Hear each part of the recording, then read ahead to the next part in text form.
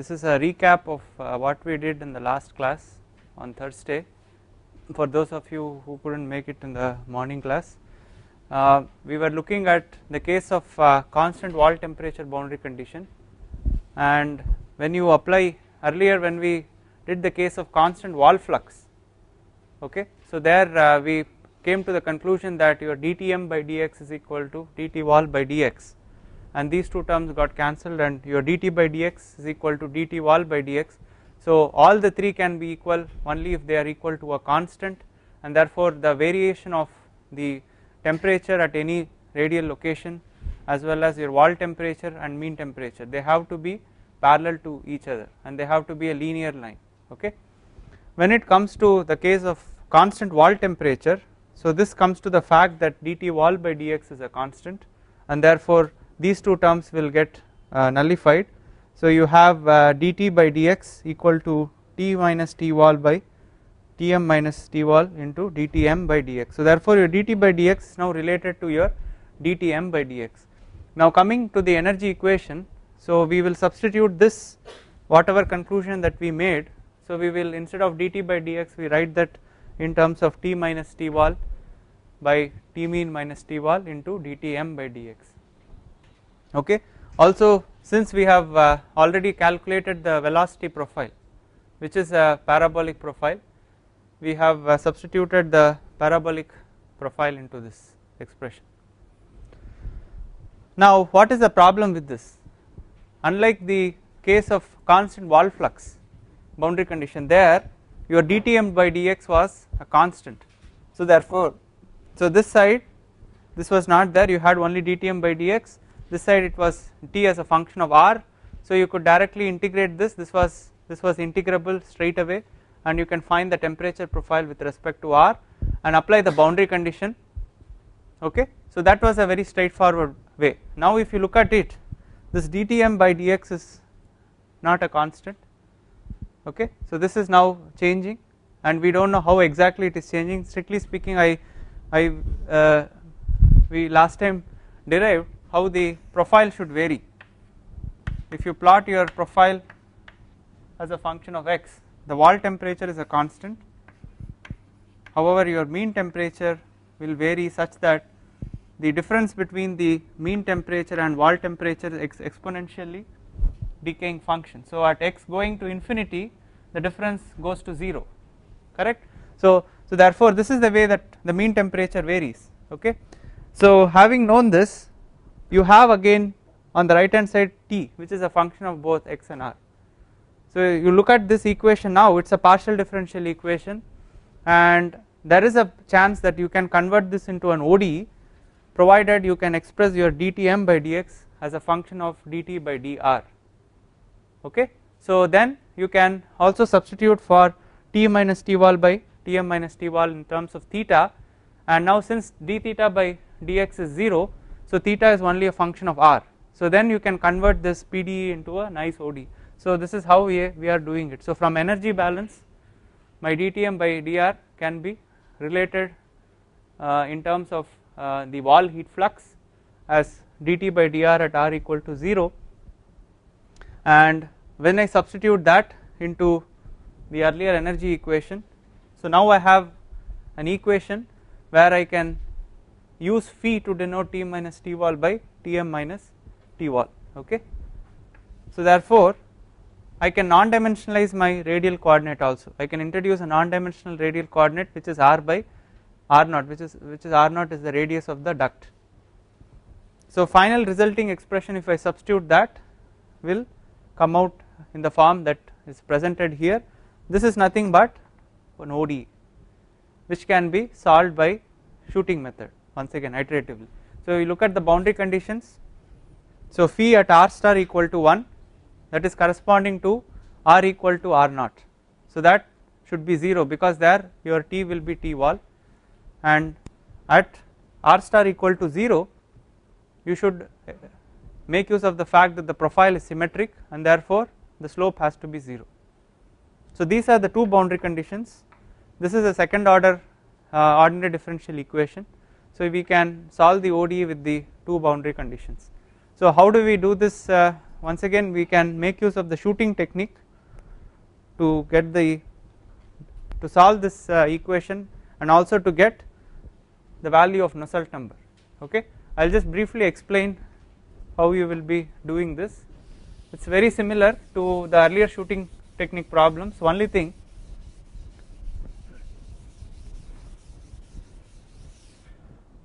see now the coordinate system, what you have been working with starts with the center.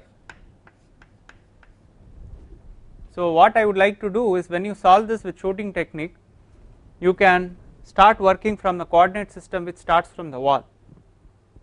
Okay, so why we can do that is that at the wall you do not know the gradient. Okay, also you do not, the gradient is related directly to your Nusselt number. So in this equation you do not know what is the Nusselt number, also you do not know what is the gradient at r star equal to 1, correct. So both are not known. So in order to simplify this problem, if we start working directly with a coordinate system starting from the wall and marching to the center, you can directly guess the value of nu, and therefore that will give you a guess for directly the slope at the wall, right. So you understood the problem. So right now if you are marching from the center, okay, you need a boundary condition for phi at r star equal to 0. So you need to guess a value of phi at r star equal to 0, and again you need to guess the value of Nusselt number, both are unknowns.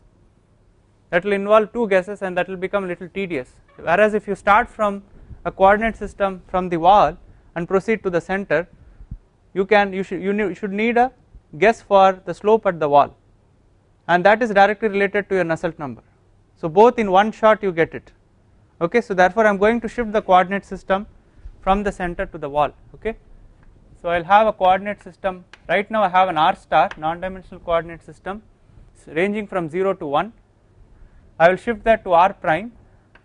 How do I shift it? 1 minus r star, so that when r star is equal to 0, r prime equal to 1, when r star equal to 1, r prime will be 0. So then I can substitute that into, let me call this as equation number 1, substitute into equation number 1, and I can rewrite in terms of r prime. Okay, that will come as 1 minus r prime d by dr, 1 minus r prime d phi by dr prime. Of course your dr prime will be minus dr star, right. So that should be equal to minus twice Nusselt number into phi into 1 minus 1 minus r prime the whole square. Instead of r star square I have 1 minus r prime the whole square. So this is how my ODE will be, and the boundary conditions will be phi at r prime equal to 0 will be what?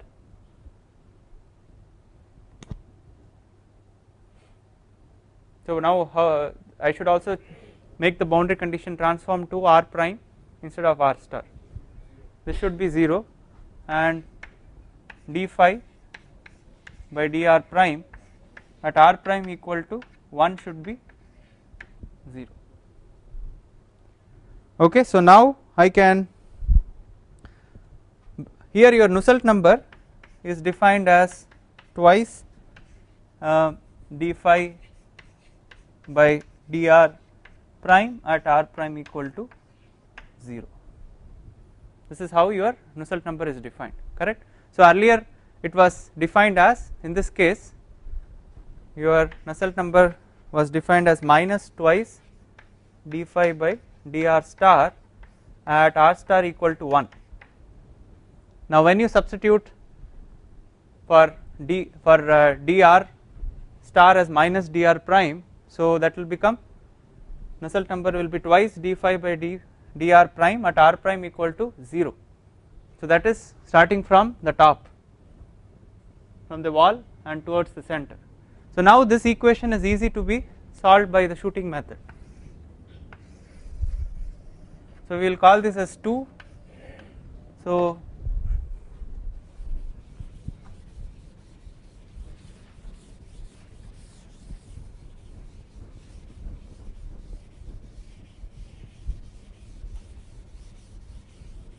So by shooting method, first I should reduce, before for applying shooting technique I should reduce the second order ODE into two first order ODEs.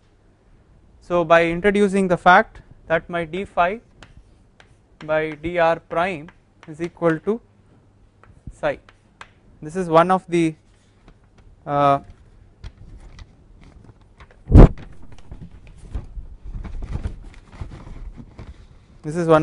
ODEs.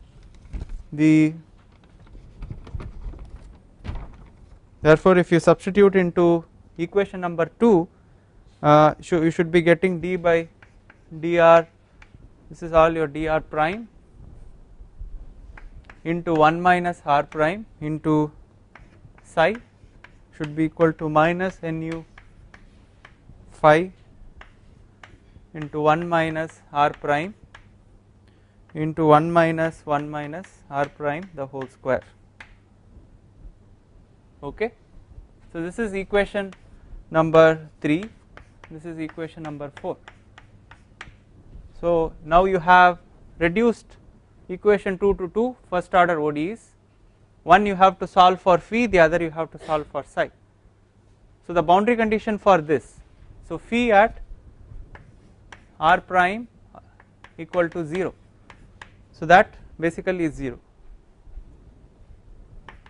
So that is sufficient for solving this. Now for solving this you need psi, which is nothing but psi at r prime equal to 0, which is d phi by dr prime at r prime equal to 0. This is not known, this is nothing but what? Nusselt by 2. Therefore now you see you do not know the Nusselt number anyway, so you can guess a value of Nusselt number, and that is the guess for psi at r prime equal to 0. But what you know is basically psi at r prime equal to 1. Okay, so now this becomes an iterative process again. So you guess a value of Nusselt number, therefore you guess a value for psi at r prime equal to 0, you keep marching by the shooting technique, you shoot and you march, and you should make sure that your psi at r prime equal to 0 is equal to 0, so that satisfies the other boundary condition. So you have to do this iteratively, you keep guessing the value of Nusselt number, you change the value of Nusselt number until you satisfy this condition. So finally you end up directly getting the correct Nusselt number, that is it. Okay, so once again I will just write down the procedure.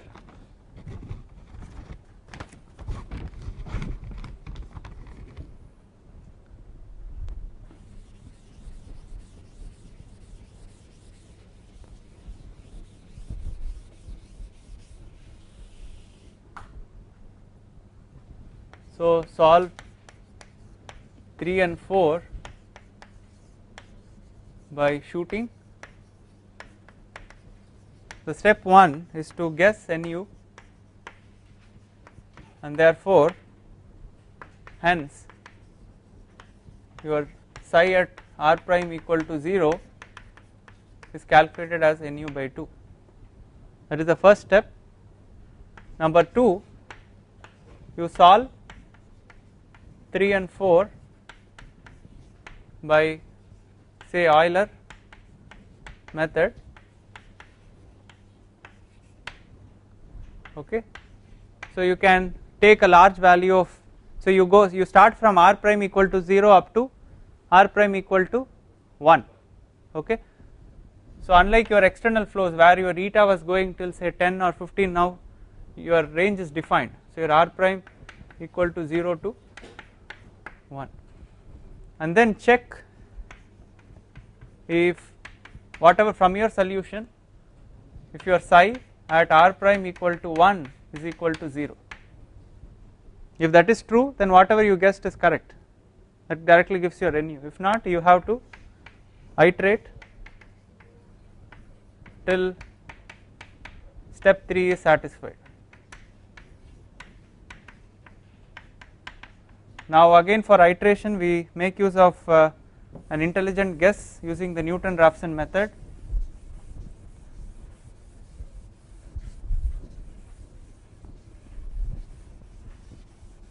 So here the Newton-Raphson algorithm will be psi. You need to basically guess the value of psi at r prime equal to 0. So therefore psi at r prime equal to 0 at k plus 2. So you first guess once, you guess twice, and then for the third guess you use the Newton-Raphson method, because again it needs at least 2 guesses to calculate the difference. So this will be equal to psi at r prime equal to 0, so k plus 1th guess plus, so this will be f of x divided by f prime of x. Now f of x is a condition that psi at r prime equal to 0 should be equal to 0. So anyway that, so this minus 0 should be 0, or this is equal to 0, right? Oh, r prime, oh sorry, r prime equal to 1. So in this case this comes out as 0, therefore this term should be I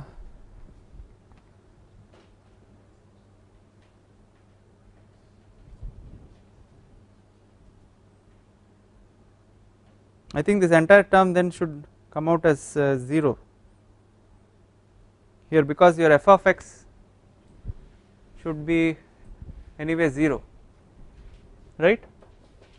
Your f of x is anyway 0, so psi at r star equal to 1 should be equal to 0. So therefore, so this numerator completely, so I think using the Newton's method here may not be that beneficial, because anyway, so this doesn't, this term is absent here, right?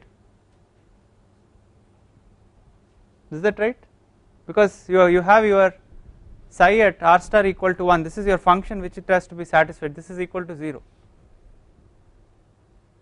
your f of x is basically 0, okay. So therefore you have to guess your Nusselt number, so you can guess it iteratively, okay, trial and error.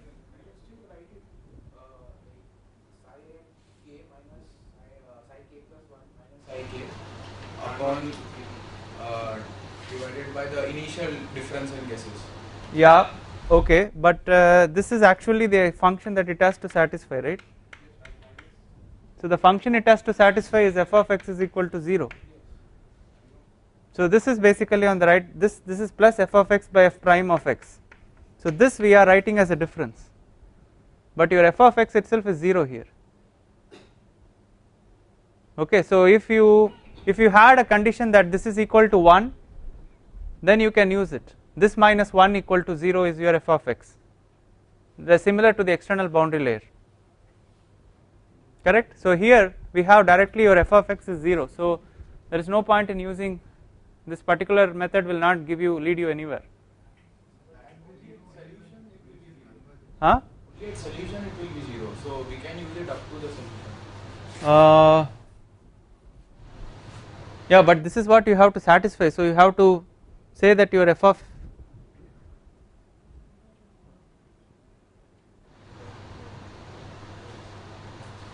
when you say that this is the equation it has to satisfy, this has to anyway, we have to force it as 0 here, right?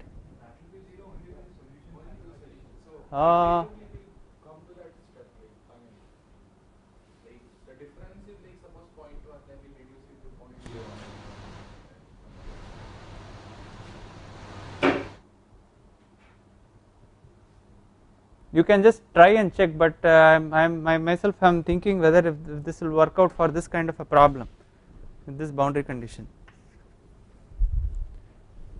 because see, when you had the condition clearly that, say for example psi equal to 1, so you make sure that it has to satisfy psi minus 1 equal to 0, so that is a function there which it has to satisfy, whereas here psi is equal to 0 directly, okay. So anyway you can try your whether you can apply your Newton's method and see, but in my opinion this may not lead to the correct solution using this, so you can just do a wild guess. Anyway I will give you the solution, you can start with some guess close to the solution and you will find that your Nusselt number for this case comes out to be 3.658. So it is a constant value. Once again, as I said, if you have a fully developed thermally and hydrodynamically fully developed case, that is in region 3, you have a constant value, whether it is isothermal or isoflux case. For isoflux case, what do you remember the value? 4.36. So for the isothermal case, if you do a trial and error, you will finally see that at Nusselt number 3.658 this exactly satisfies this boundary condition. Psi at r star at r prime equal to 1 will be 0. Okay. So therefore, if you compare this to the isoflux case, you see the isoflux case has a higher Nusselt number. Okay. So there has been no concrete reason why people observe this experimentally also that this is higher, but some kind of an explanation can be given from the thermal boundary layer. Now when you talk about the fully developed thermally, so you talk about a region where the thermal boundary layers and the velocity boundary layers have met.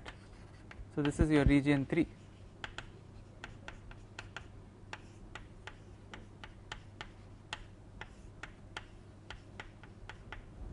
Okay. So what could possibly happen if you apply a constant wall flux is that the wall temperature keeps rising gradually, and due to that, if you look at the property calculations, in the case of external flows, all the properties that we calculated were based on T mean, which was T wall plus T infinity by 2. It is a linear average between the wall temperature and the free stream temperature. In the case of internal flows, we defined a T mean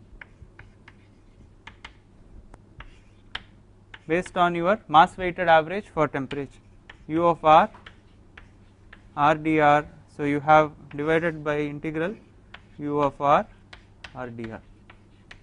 So this is 0 to r naught, 0 to r naught. So you have to calculate the properties based on this mean temperature, and this temperature varies from the wall till the center line. Okay. And if you have a case where your wall temperature keeps varying, then therefore, and this will consequently result, if you look at the property calculation, the properties will be keep on changing due to the wall temperature variation. Whereas if you have a wall temperature which is constant, if you take this kind of an average, it will not vary the way that it varies for the case of q wall equal to constant. So this will result possibly due to this dependence of the thermal boundary layer on the Prandtl number. When these two merge, there will be a possible fluctuations in the thermal boundary layer. Okay. So it will not be exactly located and it will not be exactly merging at the center, but there will be some small fluctuations due to the property variation. Okay, because these boundary layer thickness are functions of Prandtl number, and locally the Prandtl number keeps changing due to different temperature values axially. So they attribute that these kind of disturbances in the thermal boundary layer will result in possibly a higher diffusion, heat diffusion in the case of constant heat flux, resulting in a higher Nusselt number. Okay. So this is about what, 16% higher than the constant wall temperature case. So one possible reason, this is a possible reason, although you cannot attribute it to a particular reason, this is one possible reason. What people say is that the variation in the properties due to varying much, the variation properties are much more in the constant wall flux boundary condition than the wall temperature case, and this will result in instabilities in the thermal boundary layer, which will possibly drive the heat transfer to be much higher than in the case of constant wall temperature. Okay. So this is one possible explanation, although in the textbooks it is not even mentioned, they just say generally that this is higher and they stop there, there is no concrete reason why this should be higher, but you should all remember that a constant heat flux case will generally result in a higher heat transfer coefficient than, so this is true even for external boundary layers, you have observed it. In external boundary layers the two boundary layers never merge, they keep the boundary layer keeps on growing, so there the fluctuations will be quite dominantly seen, whereas here the two boundary layers merged and therefore you can only attribute some fluctuations towards the center line. Okay, so this is something that you have to pay attention. Now the next thing what we will do is we will move from region 3. So in region 3 we looked at constant wall temperature and constant heat flux separately, and we will now focus our attention to region 2, that is this region right here. So where you are hydrodynamically fully developed and the boundary layers still have not merged in terms of the thermal boundary layers have not merged, or you cannot say that your d theta by dx is equal to 0. Okay, so you can only say du by dx is 0. The velocity profiles are fully developed, but you cannot say the temperature profiles are fully developed. So for this particular region, it's a more interesting region. We will focus the rest of the classes, another 3 or 4 classes towards the region 2. So any questions on this so far? So I think I will give an assignment where you will be doing the shooting method. You can try out with an iterative guess. You can start with 1, 2, 3, 4, and you will find that progressively this will be satisfying. So once you reach close to the solution, you can take the guess values much closer, 4.1, 4.2, then you should see that it should converge.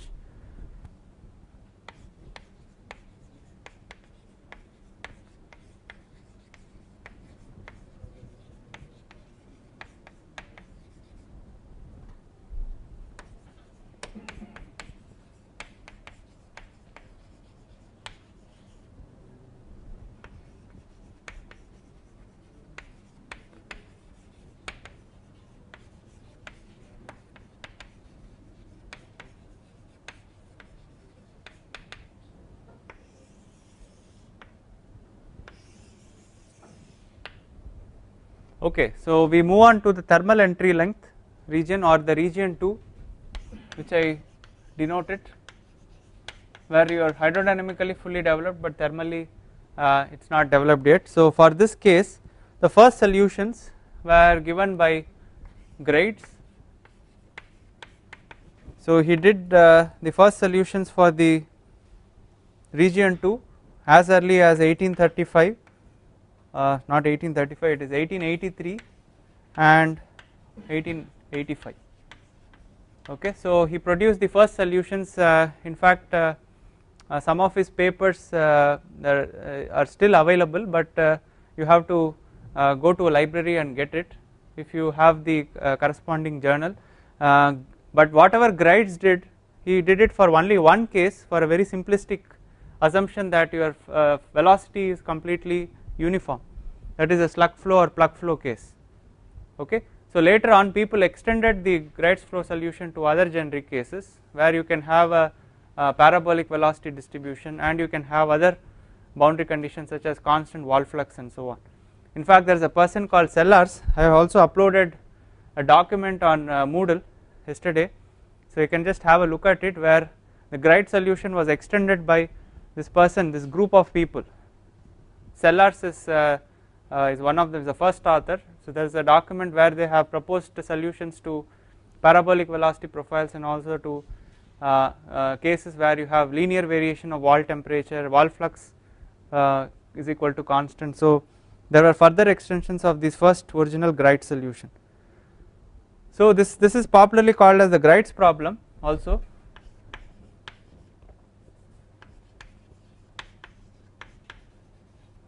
And I will just list down what are the assumptions that he made.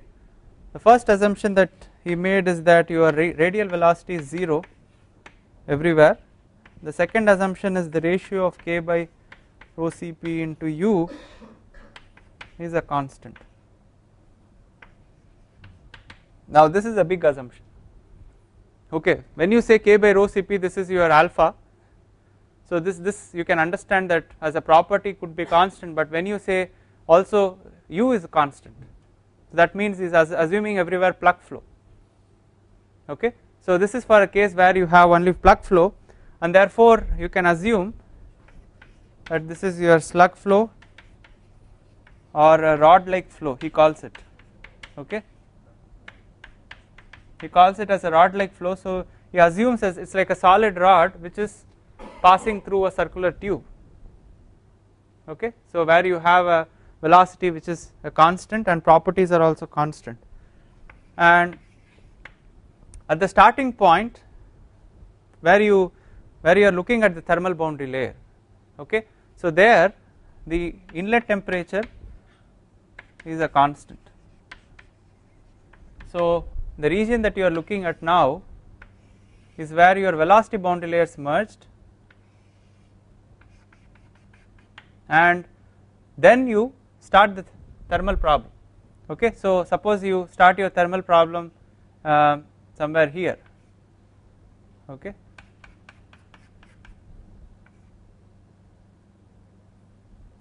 so strictly speaking you have to start it somewhere after the velocity boundary layers have merged. Okay, so from here you look at the thermal problem where the two thermal boundary layers grow and then merge. Okay, so this is completely your region 2. So now this is region 3. So you can now see that if you solve region 2 where you start from some initial temperature here, correct, from where the two boundary layers start growing thermally, already the velocity boundary layers have grown and they have merged, then you start the growth of the thermal boundary layers. At the inception of the growth of the thermal boundary layer, your temperature is equal to the inlet temperature. So from there they grow, so you are developing a solution for this region, thermally developing region, and asymptotically once the two boundary layers merge, you should asymptotically reach the solution that you had already developed for region 3, correct. So that is an asymptotic solution of the solution to the thermally developing region. So we will see that when we develop the final expression for asymptotic case, you will directly find that we will be reaching these two limiting values, okay, for region 3. Okay, therefore we could not, we strictly speaking we need not look at region 3 separately. We could have directly looked at region 2 and said that for the limiting case of x by d going to infinity, you directly reach your fully developed solution. Okay.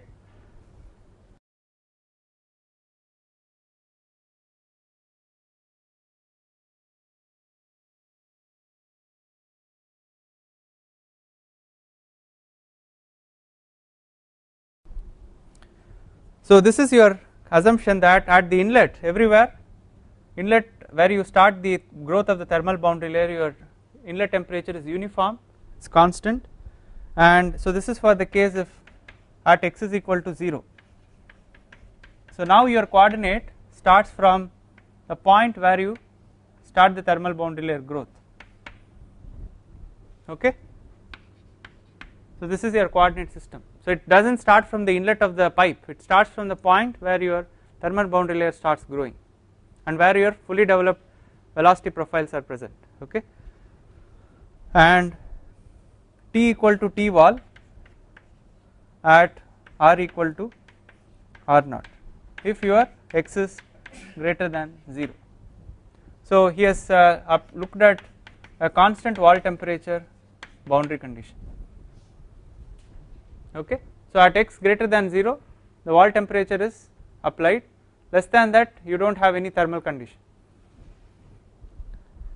Okay, and the other assumption he makes is that your thermal conductivity in the axial direction is 0, or you can say you neglect your axial conduction in comparison to the radial conduction. Okay, so then we can write down the energy equation for this case.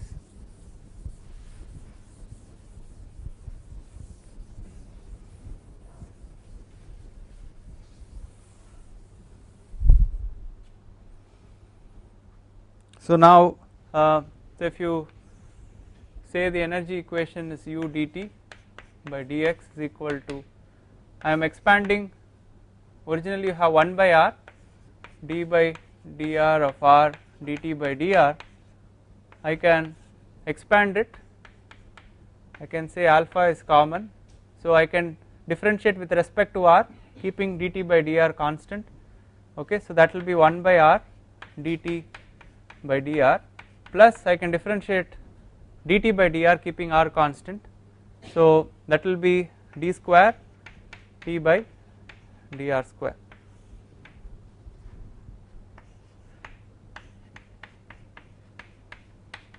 So now this is your energy equation. So you are neglecting your axial conduction term with respect to radial conduction, you have neglected your radial velocities, your radial velocity is 0, so only your axial velocity is there. So these are all the assumptions based on the Grade's problem. So now you can assume a non-dimensional temperature theta like the way that you assumed before as T minus T wall. Now rather than using T mean, here I would like to use Ti. Okay, so why I am going to use here is that in your earlier case you somehow manipulated such that your dt by dx was a constant. Okay, so therefore you don't have to apply any boundary condition corresponding to x is equal to 0.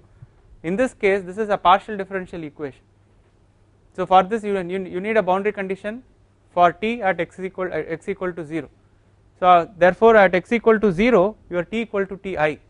So to do that you can non-dimensionalize with respect to Ti such that at x equal to 0, so theta at x equal to 0 will be 1, okay, and theta at r equal to 1 will be 0, that will be T wall which is a constant. So you need two boundary conditions with respect to radial direction. So what is the other boundary condition? Should be finite, or d theta by dr should be 0.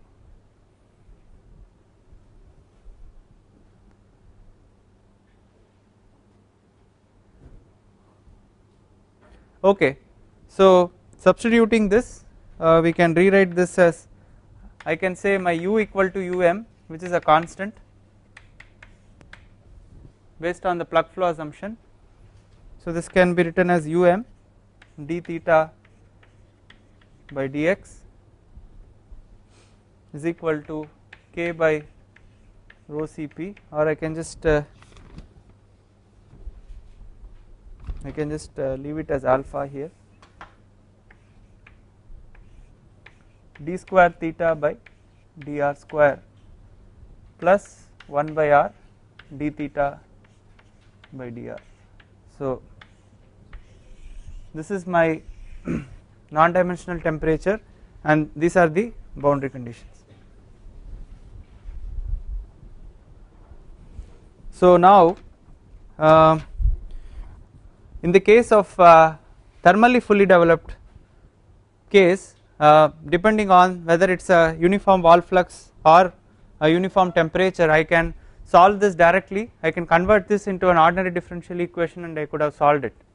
But now in this case my theta is a function of both x and r, and I cannot put the condition that d theta by dx is equal to 0.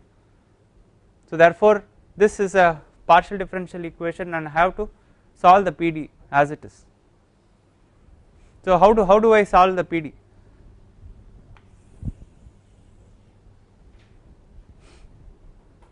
I think most of you have done the solution of PDs before. What is the simplest technique to solve PDs?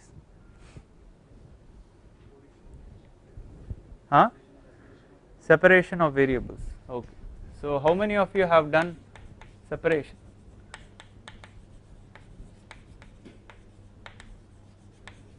Separation of variables. How many of you have done PD solution by separation of variables?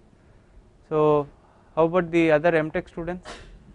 I think at least in the heat transfer, advanced heat and mass transfer, it should be taught to you, I think. So I am not going to spend too much time explaining the separation of variables, but you should understand that you assume now this is a linear equation once you have your velocity. So any linear equation, now you can assume the solution for theta in this case, which is a function of x and r, you can split it into two solutions. You can assume that this is a product of two solutions, one which is only a function of x and the other which is only a function of r. This is the starting point of any problem for separation of variables. So then this is the assumed solution, you put it into the PDE. Let me call this PDE as number 1. So substitute the assumed solution into 1.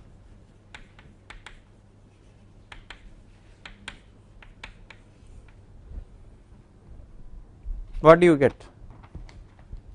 So this will be, when you differentiate with respect to x, r will be held constant. So this will be um r into dx by dx. On the right hand side you have, when you differentiate with respect to r, your x will become constant here. Okay, so you say x d square r by dr square plus 1 by r dr by dr. So now I divide both sides by x into r, capital X into r.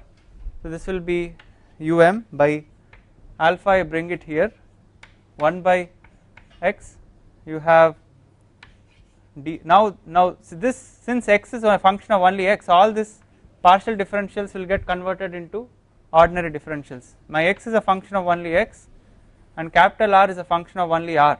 So all these partial differentials here should be written in terms of the normal differential. So this will be dx by dx. On this side it will be 1 by r d square r by dr square plus 1 by small r dr by dr. So on this side I have everything as a function of x, on this side I have everything as a function of r. So on these two have to be equal. So this can be equal only if they are equal to a constant. So I assume that this constant is negative, minus lambda square. So why I put this is that if you look at the solution for x, then it will be an exponentially decaying function. If I put a positive constant there, it will be an exponentially increasing function. And what is this x standing for here? That is basically variation of theta with respect to x. Okay, so if you look at the variation of theta, you can see that as you start from this point, your t will be equal to ti. Okay, and that will be 1. So your theta will be 1. So if you plot your variation of theta with respect to x,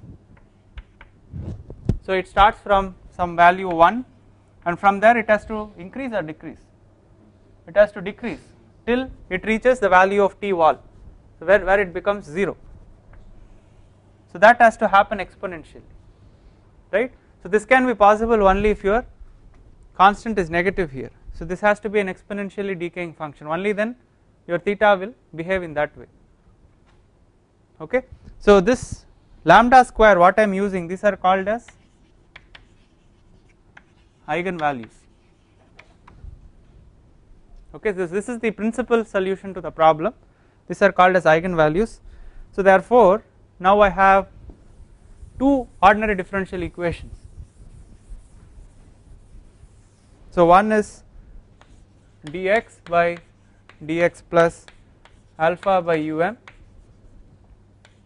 I have lambda square x equal to 0. This I call as equation number 2, and d square r by dr square plus 1 by r dr by plus lambda square r equal to 0. So I can equate this separately to the constant, this separately to the constant. I have two equations, two ODEs. So ultimately what I have done, I have converted the partial differential equation into two ODEs. Now ODEs I can always solve them, I can at least use a simple numerical technique to solve the ODEs. Now what is the solution to the ODE number 2? It is an exponential solution. Okay, so it will be x of x should be some constant into e power minus lambda square by alpha lambda square by un. So this is my solution with respect to x. Okay, the other solution into x, sorry. Okay, the other solution is a solution to this ODE. So how do I solve this ODE? Now that is the question. Anybody can recognize what kind of an equation is this? I think in heat transfer I have taught.